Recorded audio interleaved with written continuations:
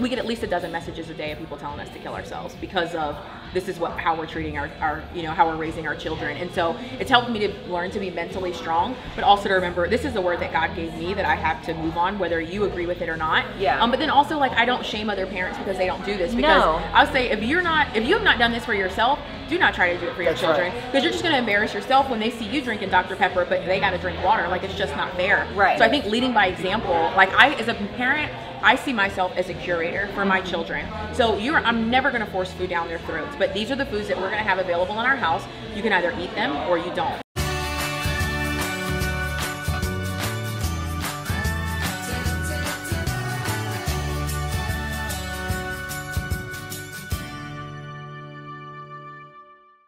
Hey, what's up, family? I'm Rachel. And I'm Joe. And we are Two Crazy Ketos. And if you're new to our channel, welcome. Here on Two Crazy Ketos, we do different things like recipe videos and we do product reviews. We talk about various keto topics, and then every Monday, we sit down on the couch for Keto on the Couch. We just kind of talk about what's going on in our lives for the week. You can find us in different social media platforms like Facebook, Instagram, and Twitter. And we have a website, which is twocrazyketos.com, and that's where you're gonna find all of our different recipes. Now, we do upload at least 5 new videos every single week, so make sure you subscribe to our channel. And don't forget to hit the little bell icon. That way, every single time we talk to Abby from House of Keto, you'll be alerted to it. Yeah, if you want to see recipes, yes, you need to go check out Abby on Instagram. So we're so excited because you weren't even on the schedule to be here. No. How did we get so blessed? What happened? What happened that you got here? I think I was possibly going somewhere else, and then I had, like, I thought I was gonna come, and then I was like, hey, I'm gonna be there. So then she's like, wanna do Q&A? And I was like, absolutely, sure. I am so happy to see you because, so again, this is Abby. You're on Instagram. Do you have a YouTube? We have a YouTube. You guys are inspiring me to do more on our YouTube, but I do have a YouTube, and I usually just take the stuff that we're already putting other places. Well, we'll help you with YouTube if you can teach us how to do Instagram. Yes. Because we have no clue how to do it. Are you guys on TikTok? No. Okay, so TikTok is like... We're 50. Yeah, there was an age limit, I think, on that. I think you guys would be great on TikTok. So our largest platform is TikTok, but we're also on... Our son loves TikTok. He lives on it, TikTok, but he's 21. Yeah, so there's a bunch of 14-year-olds on TikTok. It's a little scary sometimes. Okay. But we do really well on TikTok. So, but you do a lot of live on Instagram. Yeah, we go live on Instagram, gosh, at least 3 nights a week cooking dinner, and it's like real time. So I don't prepare anything ahead of time. Like, I am not a chef. I say all the time, my claim to fame is I used to be a size 20, 260 pounds, and I like to eat. So you are watching us cook dinner that night for my family. You was talking about cooking live because that would freak me out. And I was thinking last night, I'm like, how do I break it to Rachel that we should start doing live cooking shows? Because you're thinking that, and I think this is something that you always struggle with when you're sharing your life. Yep. I wanted everybody to see it perfect. No, see, that's the complete opposite of me. I'm like, I give a disclaimer every time. I'm like, I'm not a professional chef. I'm probably chopping this wrong. I'm literally cooking to eat. That's it. So we show all of it. Like a couple times, it was like twice last week, I got hit with bad meat. I like opened the sausage and they were like bad, and so I'm like, let's look in the fridge and see what else we can find. For dinner? You know, and so I think it shows people, because that's like real life. Well, because most people aren't a chef. Most people are just cooking for their family. Right, they're cooking to eat. And so I'm like, when I watch cooking shows, a lot of times, like the ones that are on like networks, they're not, I mean, they're boring. I'm like, burn something, slice something open, like bleed a little bit. So I burned my finger in the air fryer last week. I'm crying on live, and people are like, put butter on it, put salt on it. And I feel like people can just relate to that more, because that's really what's happening in your kitchen. So we're going through my fridge, we're trying to find something else to make, another protein. I show them some of my hacks, like some of the frozen stuff that we keep that's meat that we can still use. So I'm like, hey, this is what I always keep just in case something like this happens.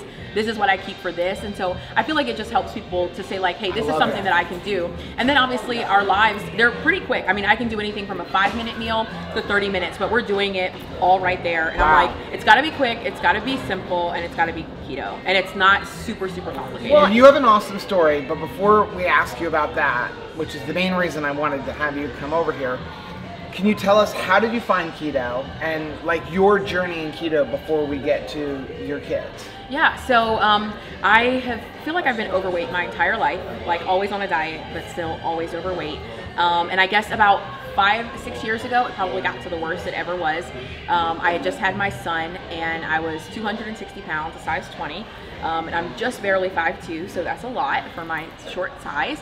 And it was a lot. I felt really depressed. My anxiety was really bad. And I kind of felt like I always dealt with that, but I didn't really start to look at it until I had my son. And it was like, okay, more people are talking about postpartum depression than are talking about just regular depression. So it was like kind of like this wave. Like the moms were like, okay, let's just admit we can't do this all on our own. Let's just say we're dealing with postpartum depression. And so I was like, okay, it's easier for me to say that because it's like I was fine until this baby. And so I was like, it's easier for me to say that, but then I had to kind of look at it and say, no, this is actually something I've been feeling for a really long time. Like I have a lot of childhood trauma and just stuff that I went through as a child, and I never really got to process it. And when I look back on it, I can see that from the time of 8, 9 years old, it was me and food. Like that's what I had. That was the relation. I developed this relationship with food that was extremely unhealthy. But whenever I was sad, angry, or upset, the first thing I would do was reach for food. And so that's what I was doing, you know, when I was struggling with postpartum depression with my son. And honestly, for me, like I grew up in church, and I've always had a relationship with God, but it was kind of like I didn't really want to see God as a father. I wanted to see him just as like this sovereign king that I was just so unworthy to approach. And he was just like, oh, look at this peasant girl. She can never get it right. And, you know, my dad and I, we didn't really have like a horrible relationship, but it wasn't what I think any little girl would want with So her when dad. you're trying to picture a heavenly father, when your earthly father makes mistakes, I mean, you know, they're fallible, they're human beings, you know, then it's hard to try to trust him as a father. Yeah, so I was like, I don't want you to be God the Father. I want you to just be God. And so I'm literally in this moment in my closet. My anxiety and depression was at the worst it had ever been. I was sitting in my closet and I was ready to take my own life. And because I'm a mom, I was still thinking of others first. I'm like, do I take my life before my daughter goes to school or after? Like, should she get picked up? Should I make something for dinner? And I'm literally sitting in my closet and I felt God say to me, what is your name? And I'm like, why would you ask me that? My name is Abigail and it means father's joy. And I'm like, clearly I'm not my father's joy. And so I was just like really upset in that moment. Like, come on, all knowing, like just kill me already then if that's what you want. And so I just kept hearing God say, what is your name? And so I was like, God, I'm not. And he said, no, you are, you're mine. Wow. And it was in that moment, like that was enough for me to come out of the closet that day.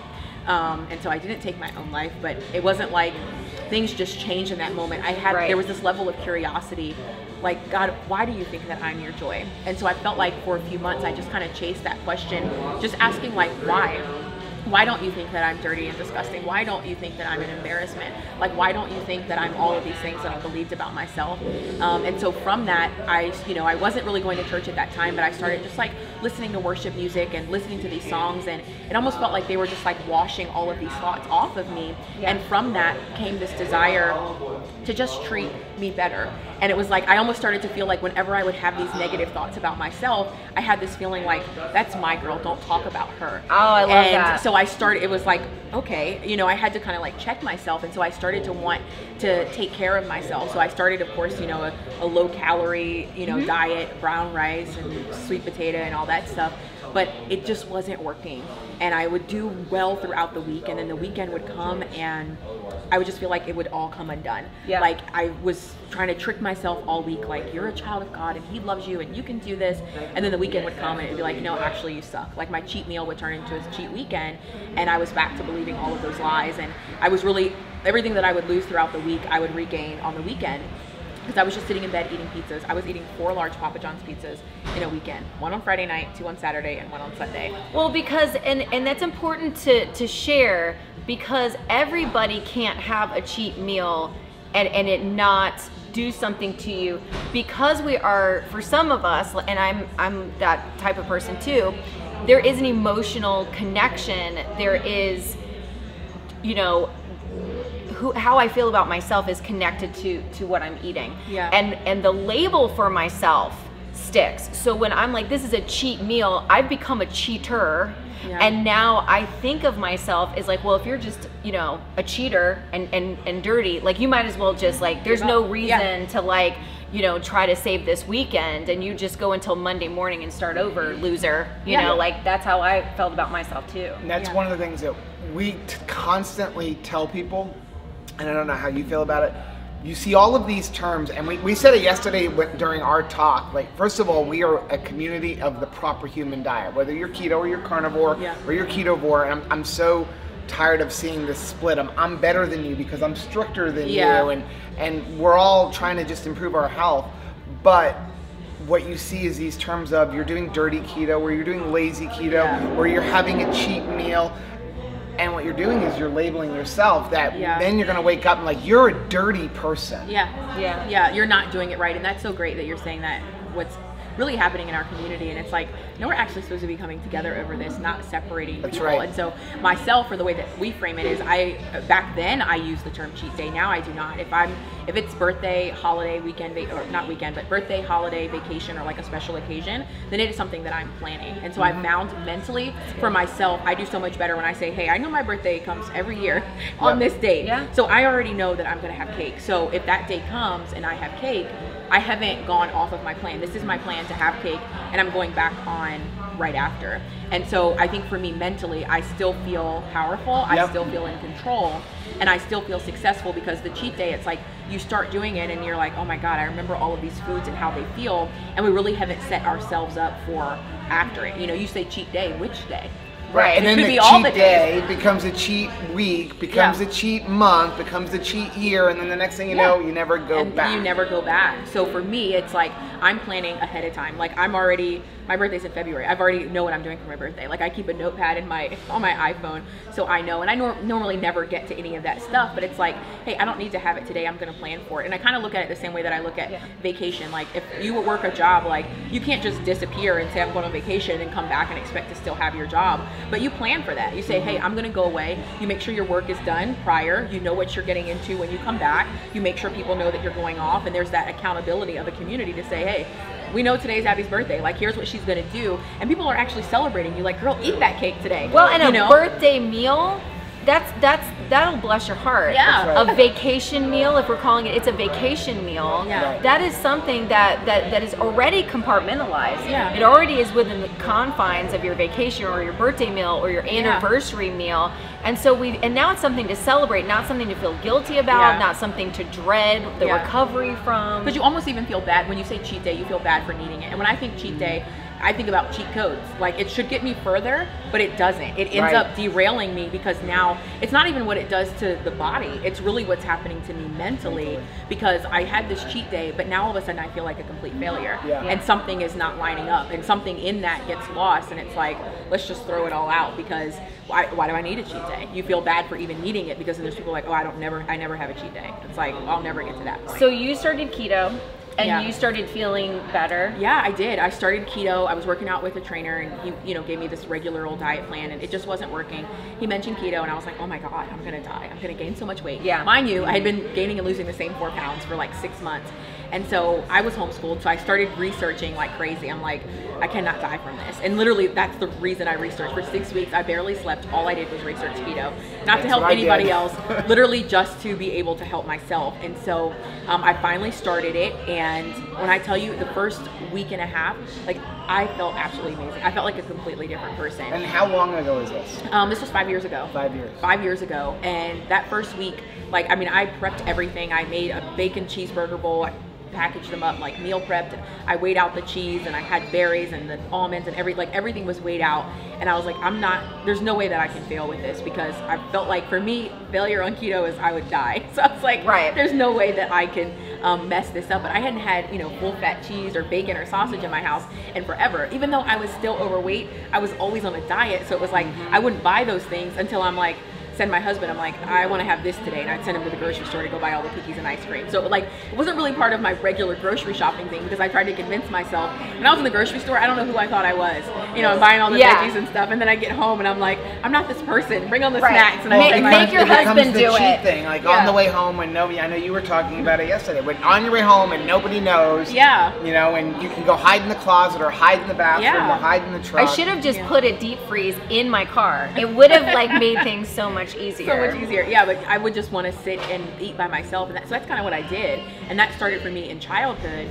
Like I would kind of be left home a lot, and so it was like when I was there by myself and I was feeling sad, lonely, or depressed, what would I do? I would try to eat as much food as fast as I could. I'm one of 8 kids, so like you had to get up super early if you wanted to get the good cereal and the good spoon. So it was like I kind of learned to do that, and so I noticed in adulthood I was really doing the same thing. I was eating by myself. I was hiding in my car to eat.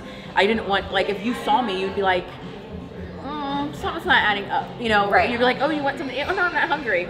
It's like, girl, it's like, come how? on. You know, So how much I know weight you're have you hungry. lost? I lost 130 pounds, over 145 inches. Wow. Wow. Yeah. So And was your husband tough to convince? he wasn't actually. So it actually started as a fight because I make these buffalo chicken burgers. They're so amazing.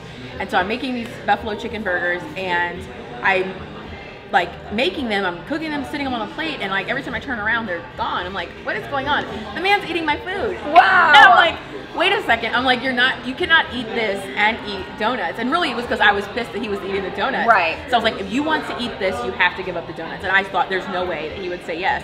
And he's like, fine, I'll do it. He's like, I'll give up, the bread. I was like, you sure? Because this is my food that you're eating. Like, I make enough for me and some for tomorrow, but now I have none for tomorrow because you've eaten it and you also had your croissant. That was That's kind of just like not fair. us. When we got started, she was like, I was doing keto, and she's like, I'm going back to oatmeal because keto doesn't work. And she's like, this isn't fair. Look at I was yours just eating. legit angry Yeah. that like he was getting something I wasn't eating. Yeah. So it's like, yeah, you have to. I think that really helps to just try for your marriage. I mean, give it a try. Like Right. if you have a spouse that's on keto, and we hear that a lot, where it's like, man, I'm doing it by myself, and my husband or wife or partner will not, do this with me. Yeah. Like give it a try for your relationship, if no other reason, Right. Yeah. to just shut them up. Like give it a try. Yeah. So one of the biggest reasons we want to have you come over here is because we love children. I don't know if you know, but we do children's ministry Yeah, in I our saw that church, yesterday. So cool. and we do all the curriculum for our church, and we just love looking out for the kids. And in fact,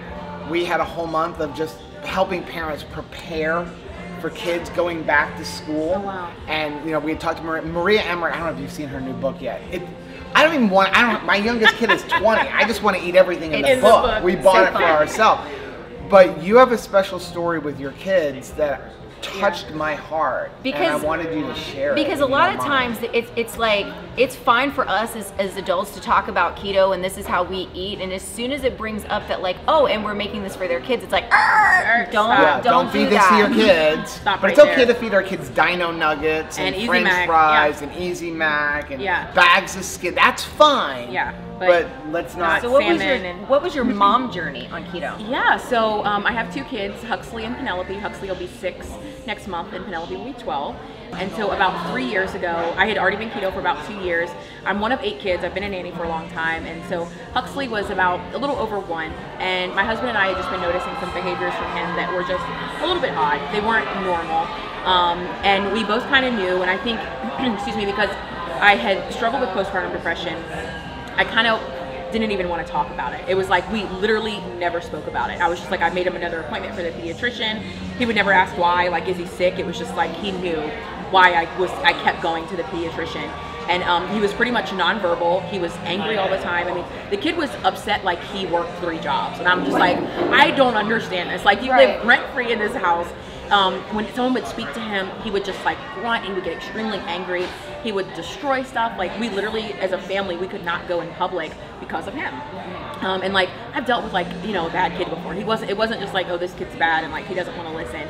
It was like he was seriously dealing with something. And as a mom, I felt like a failure. And so we kept taking him to the pediatrician. She's like, well, I don't know, what's going on, but he looked like he was doing fine on all of the growth charts. He was growing. So she's like, just keep feeding him whatever he's eating. At the time, he was eating like Tootsie Rolls, whipped cream, syrup, Dr. Pepper. He hadn't had like a real piece of meat in like a really long time. But it was like, let him just pick what he wants. Let him, if he wants to eat it, goldfish and syrup. And so me trying to be a good mom, I switched him to sugar-free syrup and whole grain goldfish.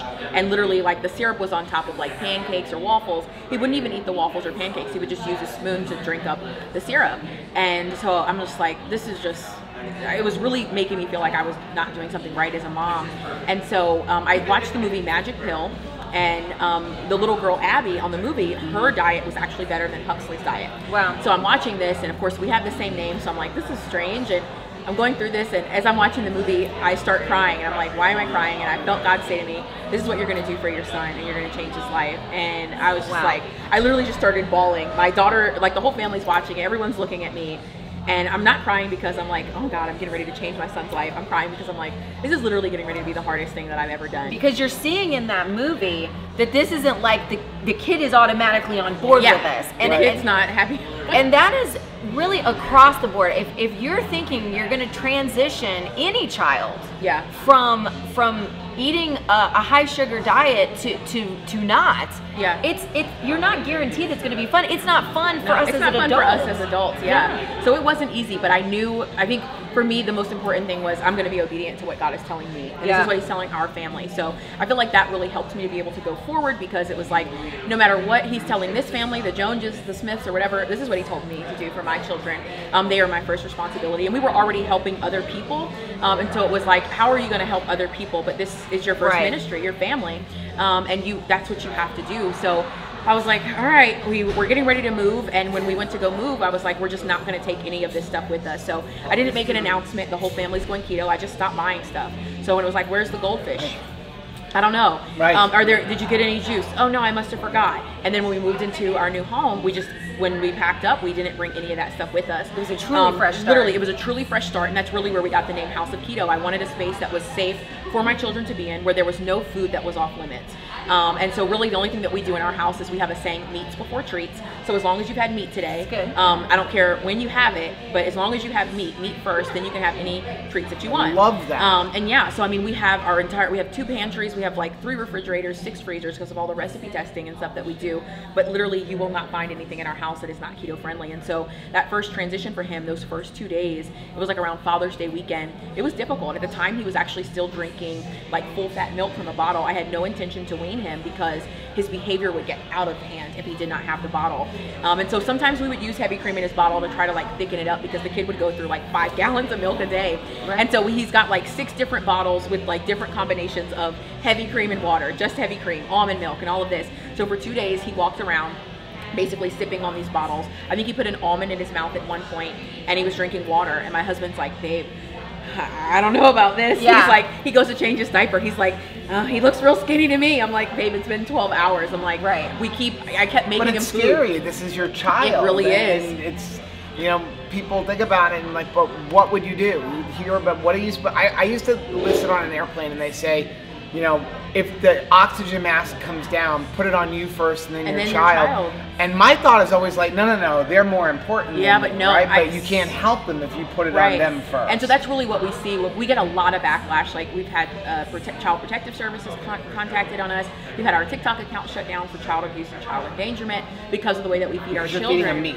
Yeah, we're feeding them meat. Because it would be better to give them syrup and goldfish crackers. That would be Dr. Pepper. more socially acceptable than to do what you're doing. And so I know, I don't, in the beginning, I think it did really affect me. I mean, we still to this day, we have people that will send us messages.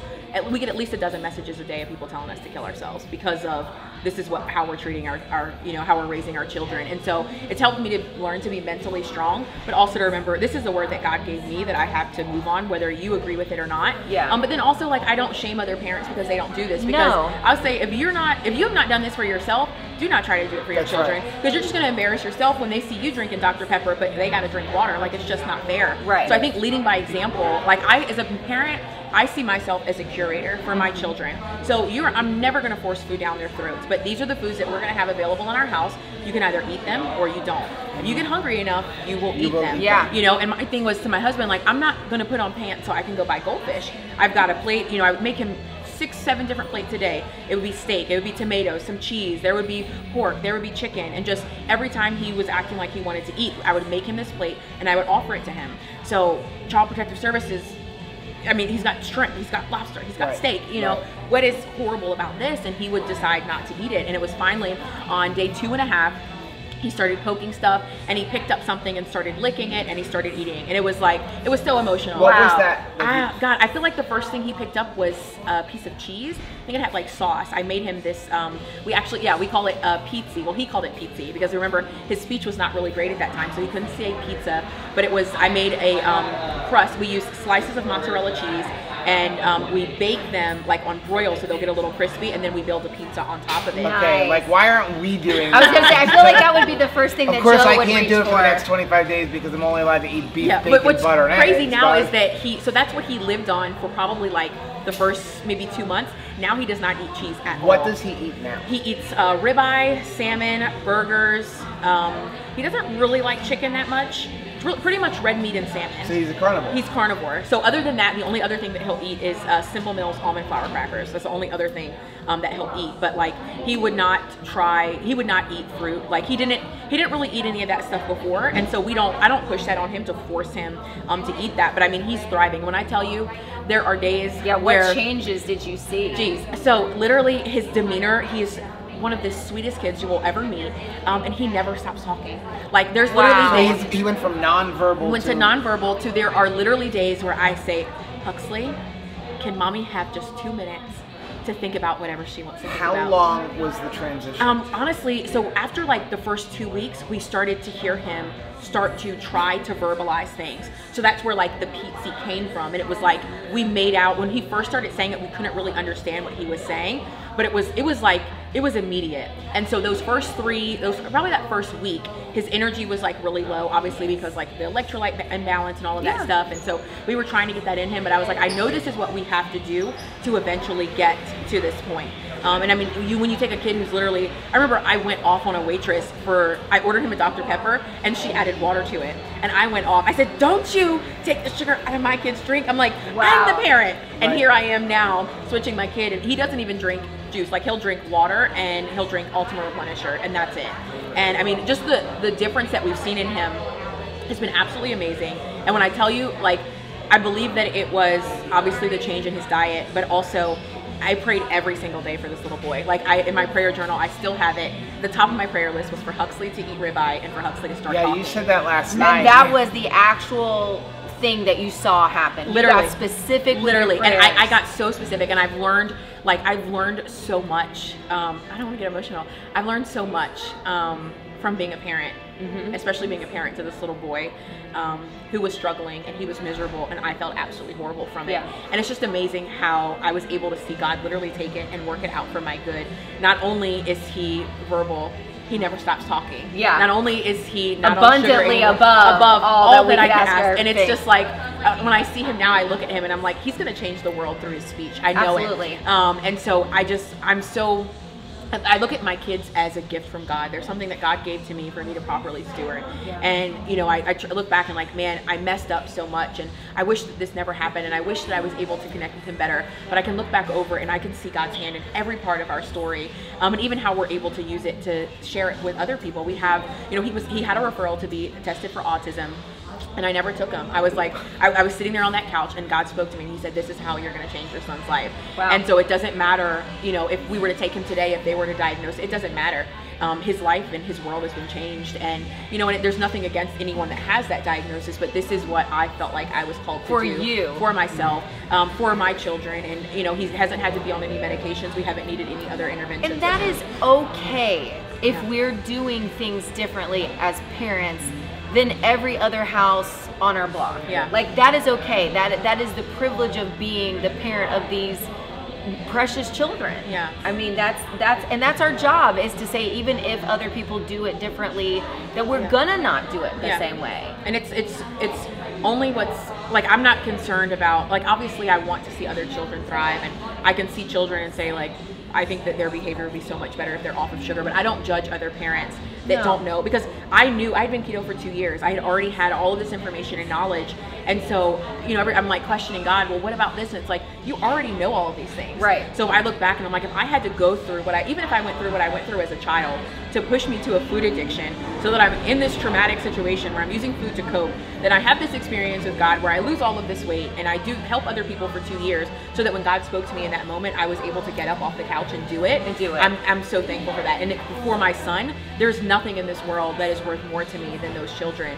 And so it's like, if I can't, I look at other parents, and it's like, I can't ask you to do something for your children that you haven't been willing to do for yourself. That's very true. So, you know, if a parent's like, oh, well, I can't do that for my kids. I can't take away Dino Nuggets. You haven't taken it away from yourself. I was just going to ask you, because we're not doctors or health professionals, and what happened with Huxley may or may not be related to his diet, but it doesn't hurt to try. But I was going to ask you, what would you say to the parent? Because we get it from you all the time. Your youngest is 20. You don't understand. This is the only thing my child will eat. What do you say to that parent who says they want to help them, but their kids won't eat it? Yeah, so I would say the number one thing that we did was we just stopped buying it. And so the thing is that if, as a curator for my children, if I am giving them the choice of Oreos or salmon, they're going to choose every Oreos, especially when they are addicted to sugar. So the number one thing is you have to just stop buying it. You don't need to make an announcement that we are removing sugar. You're a mom. You don't forget things just like Rachel me. Says. Yeah, I mean, just, hey, where's the Oreos? Oh, I forgot them. Where's the, and soon enough, and just start making the food and offering it to them. Like Huxley, when I tell you, he had not had a piece of meat in probably about 8 or 9 months. And like I remember the last time, because it was right before Christmas, like he stole a piece of General Tso's chicken off my daughter's plate. This was before she was keto. And so when he finally ate meat, it was like, did he eat this because I forced him to eat it, or did he eat it because I isolated out all of the other stuff, all of the other junk? And it's like, your kids will pick from what you give them. So we never force food, and to this day we still do not. What we would do is for breakfast it was 3 minutes, for lunch it was 4 or 5 minutes, and dinner was 7 minutes, that we expected for the whole family to be there. And when we first started, like, we have videos on our YouTube. That's really where we started posting videos of Huxley sitting at the dinner table just screaming and crying, flipping his plate over, trying to fling everybody else's plate. My dinner table looks like he stabbed it, because he would be banging toys. So we had a rule. It was like, okay, this is how many minutes. We're not going to have any other distractions. No iPads, no toys. I was going to ask you, because before somebody says that you're only allowing him to eat for 3 minutes, you mean he had to sit there? No, he had to, for 3 minutes we were focusing on just breakfast. I love that. So if I made, eggs, scrambled eggs, avocado, and bacon, I put it on his plate, and for 3 minutes my attention was divided to just him, and we're gonna focus on this plate. So even if he threw it, as embarrassing as it was, I would get up and gather it all back up, knowing that he wasn't necessarily going to eat it. But for 3 minutes we're sitting here at the table with this food. And so we went from him throwing it across the table, to him banging it, him sliding it, him trying to take other people's food and mess with it, to then he would sit there and he would poke it, and then he would take it and he would stick his tongue in it. And so every time he did that, we just celebrated him. But I'm never going to force food down my kid's throat, because we don't see that in adulthood. So my parenting approach is I am parenting children, but I am raising adults. So I'm not going to teach any lesson now that does not apply in adulthood. So even like with sharing, I'm like, if this is your favorite toy, let's take it upstairs and put it in our room. It doesn't have to be open to everyone in the playroom, because I can't go borrow my neighbor's Tesla and tell them it's my turn now.